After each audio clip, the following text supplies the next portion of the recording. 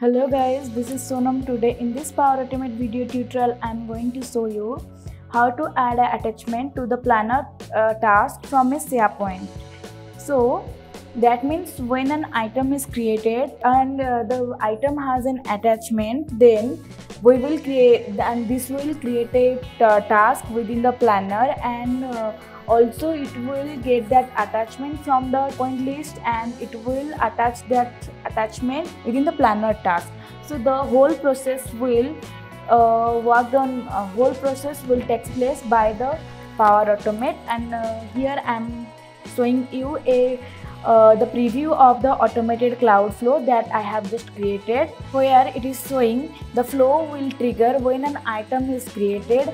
Once the item is created, it will get that attachments, and then it will create a task within the planner, and after that it will check whether the attachment whether the item has attachment or not. If it is the attachment, then it will update the task with that attachment. So let's see from the beginning how to create this flow and how to work within our daily lives. So in the browser, I'm going to log in with my user ID with the Office 365 office.com, and click on enter, and it will ask me to sign in. So click here sign in, and here I'm going to insert my user ID and click on next and the password and the sign in, and now my user ID is logged in. Okay, so let's go to that app launcher. So we are going to create a flow based on SharePoint list and the using Power Automate, and we will create a task within the planner task. So we need to open three applications, that is SharePoint. So click ellipsis and open a new tab, and then the Power Automate, click on open a new tab, and after that the planner. So in the SharePoint I have created a list where my list name is tasks. So whenever the user will insert or whenever I just inserted any task, title, start date, due date, attachments and report to it's a people picker column, then it will search whether the flow will search whether the list has whether the item has an attachment or not. Then it will create a task within the planner and also attach this attachment there. So let's see the automation process by creating an automated flow. So in the Power Automate, click here the create, and here you can find all the varieties of the flow that we can create it in the Power Automate. So let's create the automated cloud flow. Click on here and give a flow name. Suppose I'm giving a flow name like create task using attachment from SharePoint. Okay. So next, here we will create when an item is created, that and click on create. That means when an item is created in the SharePoint list, the trigger will call. And here we will give our site address. That means this is my site address, and giving the cell list name. Here is the list name is tasks, so search it here, tasks, this one, tasks. So okay, close it. Once the item is created, it will search whether it will get that attachment. For that only we will see this search get attachment. So within the SharePoint connectors, we will search the get attachment. Yeah, this one, the get attachments. Select this action, and it will get that attachment from that created item. For that, here we will configure the action with the site address and the list name. List names is keep it similar, tasks, and the ID. From here we can select that ID when an item is created. So select this. Once it will get that attachment, it will create the tasks. For that only create task. Within the planner we can find create task. So select this action, and here we will give the group ID, plan ID and title. So here I just created a planner in my planner. So this is, or you can create a new plan here from here also, but as I have already created, so I am using this one. So this is daily task. So within the daily task plan, the task will be created. For that only, so select the group task. So here we can see I just created a group ID within the group team 1. Using the team 1, I have created the plan that is daily task. So here the group ID is team 1. Once I insert the team 1, here we will enter the plan ID, that is daily task, and also here we will give the title from the dynamic content. So I am going to give it the dynamic when an item is created. Okay, so that when an item is created, whatever the task title, then it will be created based on the task title within the planner.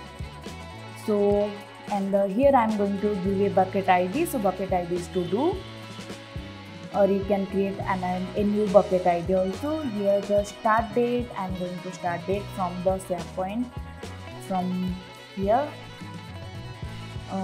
start date, yeah, this one.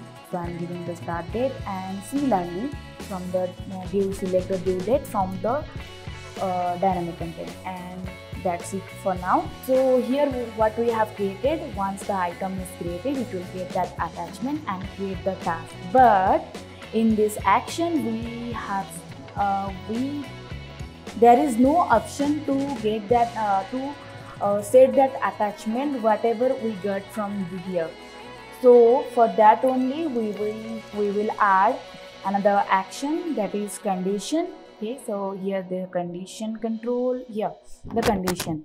So as per the condition, item has an attachment, then it will update that attachment within the space, within the respective task that retrieved from the SharePoint list item. For that only, here we will search has attachment, yeah, this one. When an item is created, it will has attachment is equal to, if that is equal to true, we will write it in the expression. Yeah, this one is true. Click on OK. Yeah. So if the item has attachment, then it will update that task, update that created task. That task has been already created, but it will update that task with the attachment. For that only update this one, update task details. So here we will give the task ID. So here we will select the enter the custom value, and here from the created task action we will search for ID, yeah, the ID of the task, this one. And here we will give a little description like find the attachment to get more details, and here the reference alias we will here we will give a name to describe the reference. That means we will give a name to our specially or to our documents. Suppose here I am going to give a documents to follow, and in the reference resources link we will give this one, the absolute URI. So link to attachment. Okay. If there is more than one, that's then it will apply to this add that apply to each link, apply to each loop.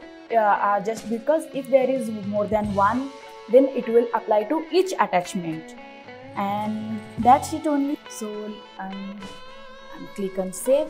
If you want, you can add and send an email attachment, send an email action to send that email to our user or your reported person. But for now we are just keep it simple. For more details you can go through our articles, and there is so click on test and click on test it manually and test it. So to see it work now, add a new list item to the SharePoint folder you have selected. Okay, let's see by adding an item within the SharePoint task list. Click here new, and here work done. Suppose I am going to create a task, create a report. based on given data, given Excel data, and where the start date I will create the start date as 16 and due date to be in 18, and that should be reported to no, I'm giving some another name, that is okay. So here I'm going to add an attachment. So suppose I'm inserted a Excel report here and click on save. Let's come back to our flow. So let's see whether it is created successfully. Yeah, the flow ran successfully. That means the flow is get that attachment and create a task using that attachment also. So yeah, this one is okay. Let's see. Yeah, as the SharePoint item has attachment, so it is come as the true, and it is a as it is a one attachment, so it is coming as 1 and it is updated the task. Okay, so let's see whether it is coming.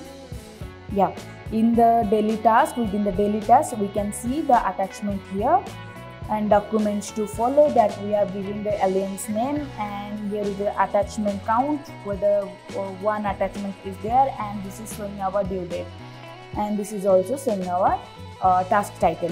So this is how we can create an task within the task planner using the attachments from the SharePoint list via Power Automate. So I hope guys you like this video and you got some ideas from this video, and please give a like to our videos, and do subscribe our YouTube channel for more video tutorial on SharePoint Online, Power Apps, Power Automate, Power BI, Python, Machine Learning and many more. Thanks for watching. Have a nice day.